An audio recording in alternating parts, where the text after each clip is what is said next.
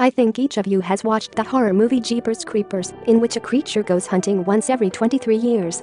The brother and sister notice the black deeds of the villain and want to find out what is underground next to the church. There are already plenty of rats in the pipe, although it actually hangs in the air from the point of view of the basement, and rodents have no desire or opportunity, like Spider-Man, to climb the ceiling. You've never seen them on the subway upstairs, right? Then the guy falls down, but all his bones are intact. Unsurprisingly, the actor is actually standing on his feet and leaning against the wall. This is indicated by dust and leaves that fall down, and not to the sides. And why didn't the hero land on the body in a sheet? How could a half-dead man crawl 3 meters to the side? Well, I just left the space blunder for dessert.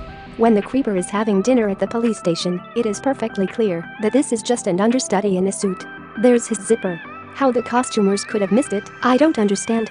Subscribe to the channel to know what you didn't notice in the movies.